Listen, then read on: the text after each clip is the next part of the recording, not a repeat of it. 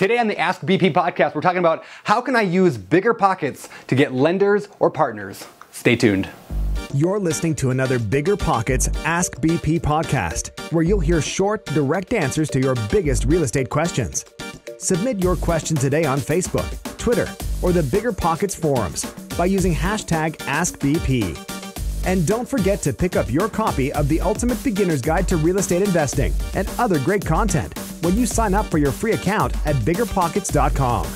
With that, let's get to the show.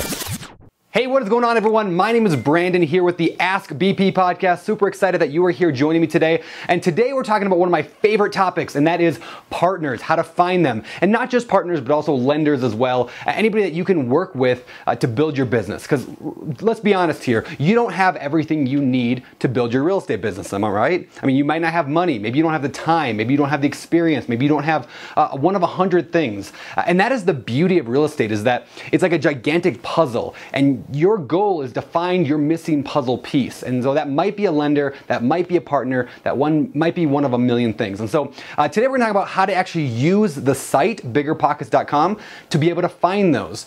Now, I like to think of BiggerPockets as a gigantic room, like a gigantic room of 300,000 plus members and 1 million monthly visitors who are just hanging out in this room. Now imagine you're in this big room with me and you're walking around and you're seeing people, and everyone's all over the board, from brand new to super experienced, guys that have done hundreds or even thousands of deals, and guys that have never done anything. And so you're in that big room. Now, how do you attract money? Now there's a few ways you can do that, like partners or lenders. One of those ways would be to walk around and just start shouting, "Hey, I need money, I need money, I need money." And everybody would laugh at you, right? I mean, that's no way to get money if you're in a big room of people to network with. That's stupid, right? Another way to do it is just to walk around quietly and hide in the corner and not talk to anybody. That's also a pretty terrible way to find partners or lenders or whatever.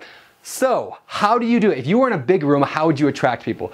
Well, you'd probably get into a circle and start talking, right? Have you ever been in a situation like that? You get in a circle, start having conversation, one thing leads to another, you find out one guy does something that you need, and you find that missing puzzle piece. And you might have to have a dozen, 2 dozen, 50 conversations. You might trade your business card 100 times in that room, but eventually you will find that perfect person that could be a good potential partner. That, my friend, is what BiggerPockets is. It's the world's largest room of real estate investors. And if you're not participating in that room, you're really missing out. So let's talk about how to do that. First of all, your profile. If you have a BiggerPockets profile, that is your business card. That is what people see to learn more about you. If you don't have yet a BiggerPockets profile, it means you don't have an account, which means you probably should set one up, BiggerPockets.com, and you can sign up right there. It's totally free to sign up for BiggerPockets, so make sure you do that first. But then they're gonna go to your profile, and what are they gonna see? If you wanna see what your profile looks like, just when you're logged in, go up to the top right corner and click on the little icon of your face up there, and you can go see what your profile looks like. Now, what does that look like to a stranger? Imagine you're in somebody else's shoes and they're looking at your profile. What are they seeing? Is it filled out? Do you have a lot of information? What are your goals? What are you looking for? What's your story? What have you done? Is that all filled out, or is it just empty? I would say a good portion of the people of profiles I go to are half empty. And I'm like, what are you trying to do here? Like, you wouldn't walk into a big room of 300,000 people buck naked, would you? So like, why would you do that on BiggerPockets, right? So, dress up nicely, put some good stuff on there, and show people what you do. Be professional in that. Do you have a photo? Do you have a photo? Would you want to work with somebody who didn't have a professional looking photo? Is the photo a picture of your dog? I like dogs. Charlie's at home right now and I miss him. But you don't want to picture your dog if you're trying to raise money or partners or whatever. So make sure you have a very, very good looking photo as well. Something just that shows that you're a professional person. It doesn't have to be you in a suit and tie. Come on, we're a relaxed site, but make sure it's professional looking. You fill out that profile. If you are a pro member, make sure you put a video. Pro members have the ability to put a video on their profile, which is extremely powerful. And here's why, right? So if I were to look at somebody on BiggerPockets and I see their photo, there's always a slight possibility that that photo might be 20 years old. That could be somebody else's photo. I don't know. Photos are great, but video is hard to fake, right? Video builds trust in a way that nothing else can do. So if you are a pro member, make sure you add a video that just mentions who you are. If you want to see an example, go to my site or go to my Facebook, my BiggerPockets profile, and you will see my video right on there. So now you've got kind of your profile filled out, you got your calling card, who you are, what you're looking for. Now it's time to get active. Again, going back to the analogy of the room, if you got this big room full of people talking, you're not going to get anything if you're not engaging in the conversations. You're not going to build those relationships. You got to get out there and start talking. Now, maybe you're brand new and you don't know anything. That's okay. Nothing wrong with getting into a conversation and asking people. Jump into the forums, answer some questions if you can, offer your advice. Maybe just welcome people. I mean, if nothing else, if you are brand new and you have nothing you don't feel you can add, go welcome new people to the community every day. I had somebody mention that the other day to me that they've done deals just because they've welcomed people to the community. Just from that first conversation of, hey, glad to have you here. We have an entire forum. It's called the New Member Introduction Forum. Just go and welcome people every day. Spend 15 minutes a day on BiggerPockets engaging and welcoming new members. You never know what might happen from that. So again, get in those conversations. If you are more experienced, share your advice, share what you've done, create a success story. Every time you do something awesome, share a success story in the success story forum. If you went and did your first flip, you bought your first flip, go share that story. If you sold your first flip, go share that story.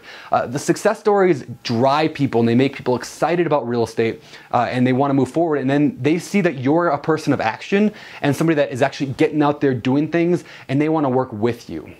And so a lot of real estate, partners and lender building is just through that networking and building your own personal credibility in your brand.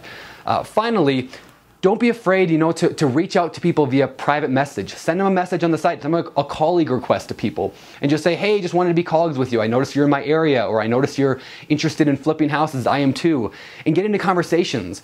Chat with them. If they're available to chat, you can now chat on BiggerPockets as well. Talk to them. Ask them what they're up to, what are their current projects. If you need advice, ask them for some advice. Just really build that connection with people, the real life connection. And obviously there's things on the site I'm not really going to get into, but there's the marketplace. You can advertise for deals if you've got a deal, or if you're looking for one, you can use the marketplace. But I wanted to keep it very basic today and talk about just the idea of building your own personal credibility and your own brand to be able to go out there and attract private money, to attract lenders, partners, whoever it is, whatever the missing puzzle piece that you need. That's how you attract it. And so it's just super, super powerful, and I hope you take advantage of that. And the last thing I'm going to say about partners and lenders is this. All of it's for nothing if you don't have a good deal. So make sure you have an incredible deal that you're finding, or make sure you're intent on getting a good deal. Because if you're gonna work with people or borrow money, you've got to have a big enough pie so everyone gets a good piece. So study up on that, learn how to run a good deal, how to analyze a good deal. If you're unsure on how to do that, use the BiggerPockets rental property calculator, the flipping calculator, the wholesaling calculator. Just get involved, learn how to analyze deals so that when you have a great deal, you'll be able to present it to that partner or lender as a confident person because you know it's a good deal. So with that, we're going to take off and let you guys get out of here. Today's success quote of the day, though, comes from one of my favorite authors, guy who wrote the Martian Chronicles, Ray Bradbury, who said, "Life is trying things to see if they work." And I really like that a lot because a lot of what we do today in real estate is just testing things out, trying it, getting out there and stepping out into the world and seeing if it works. And if it doesn't, alter, pivot, make things happen. I love that quote anyway, and hopefully you can do that with your life. So let's get out of here. Remember, in your pursuit of your dreams, goals, aspirations, ambitions, whatever you want to achieve in life, don't just sit here and learn. Don't just watch the YouTube video or listen to the podcast. And speaking of YouTube video, give me a thumbs up if you're watching this on YouTube. But don't just do that. Take action. Get out there. Move. Go do something today in the next 20 minutes that's going to move your investing forward. Don't just learn, take action. For the Ask BP podcast, my name is Brandon, signing off. You've just heard another episode of the BiggerPockets Ask BP podcast. Submit your question today on Facebook, Twitter, or the BiggerPockets forum by using hashtag AskBP. And for more incredible real estate investing tools and education, including a free download of our book, The Ultimate Beginner's Guide to Real Estate Investing, head over to BiggerPockets.com and sign up for your free account today. We'll see you on the next show. Barry, who said, let me look. Oh, password, come on.